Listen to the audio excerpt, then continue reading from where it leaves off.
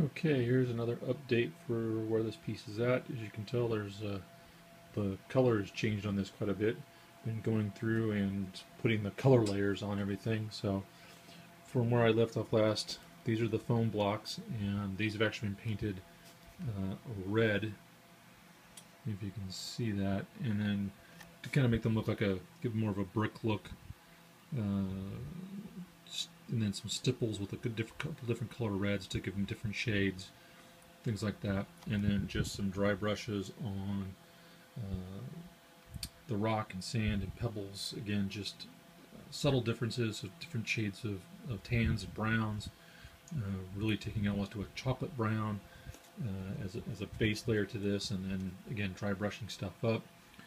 The glossier surface there is I just did this with a real heavy homemade wash, and then just to kind of mute some of the brick colors, things like that, for things to just get into the little crevices and that kind of stuff. So you can see, as it just mutes some of the tones, gets into the little odd areas, and blends things together. Then the little pieces of vine. I may then try to hit that with another muted green that was probably a little brighter. It's still coming out brighter than I thought, but I may hit that with a heavy black wash to knock it down some more. And again, just a little bit of color so that this thing just didn't look like a big, drab blob. That was my big concern with this, is it was all just going to be a monotone color. So again, then here's the piece to this one. Did as I wrecked the door, cheated up, looks like it's gotten torn off its hinges, and again painted some of the brickwork on the side, and then just making again this base blend in so it carries a lot of the same colors, and it just makes it a little bit more substantial piece without adding a lot of complication to it. Again, here's how it kind of goes into the inside of it. As you get some of the ambient light, you can see there's a couple pieces of foam in there just to finish it out, because of the inside of the cave, if you will, it just has a lot of the kind of the reverse of the details. So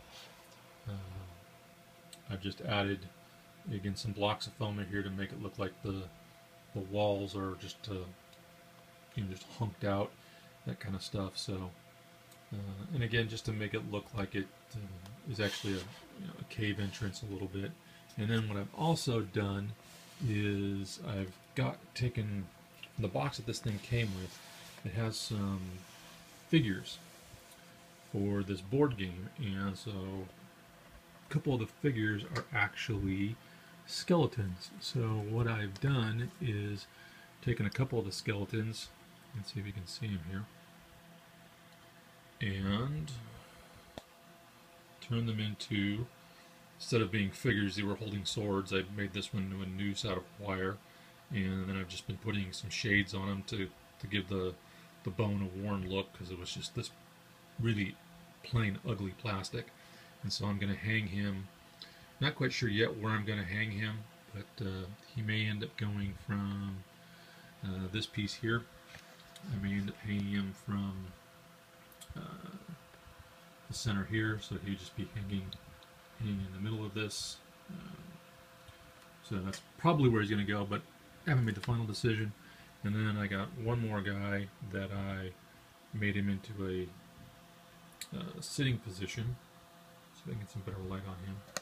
And I'm going to put him inside the cave and have him propped up against the wall, and just have him just sitting there. So again, just a little bit of, just one of those little pieces that make it look different. Just give it a little character, and that's probably.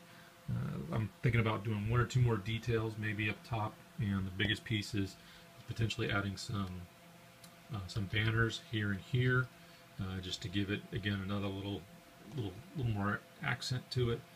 It came with some banners. They're some inexpensive stickers on them, so I may just redo my cardboard backing, that kind of stuff, or I may actually just use ones that I've already got created that I had left over.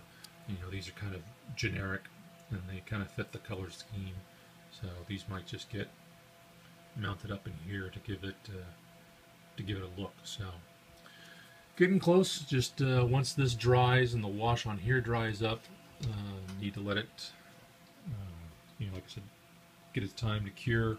Then I will hit it with a nice heavy matte coat. Probably put some pigment powders and stuff on the ground stuff here, just again to give it a little more character.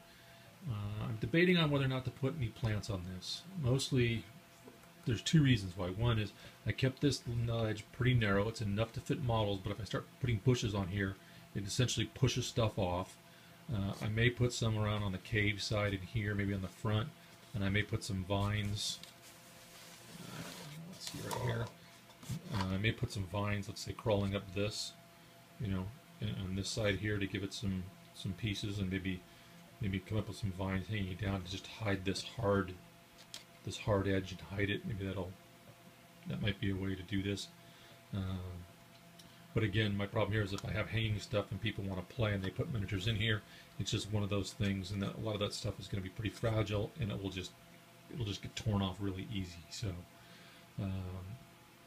it's a balance between how realistic do you want it to look and how playable. So they may just be vines clinging to this portion of it, just to give it just a little bit of color to break things up. So hopefully in another week I should have this thing done, and then throw it on a gaming table and start getting some playing use out of it. So there you go.